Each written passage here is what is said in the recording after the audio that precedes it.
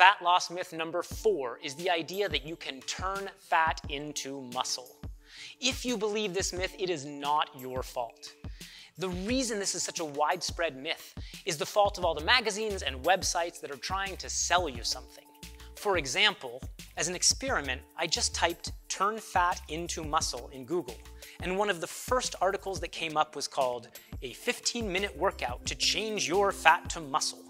Now, in the very first line of the article, they clarify that, of course, you can't turn one type of tissue into another.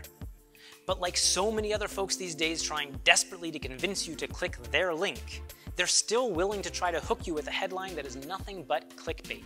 So what is the truth? The truth is that you can burn fat, you can build muscle, and you can even do these both at the same time. But they're very different processes with very different requirements. If you want to burn more fat, you simply need to be consuming less calories than you expend each day. You can do this by eating less, or by burning more calories each day by playing sports, dancing, doing martial arts, lifting weights, or doing cardio. If you want to build muscle, you need to work hard enough to create these little micro tears in your muscle fiber so that your body will rebuild those fibers bigger and stronger than they were before.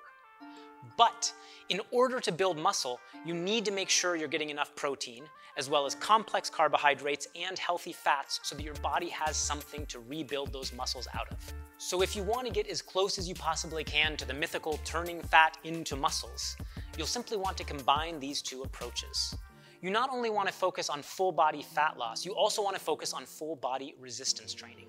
Yes, that adductor machine does work your inner thighs.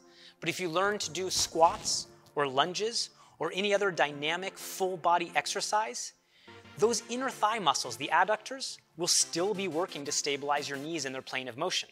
But you'll also be working literally dozens of other muscles throughout your entire body, which will lead to, you guessed it, burning more fat and building more muscle. If you enjoyed this video, please do give it a thumbs up, subscribe to the channel, ring the bell, and do a little happy dance in your living room. As always, you can leave questions or comments below. I'm David Posnick with Posnick Training. Thanks for tuning in.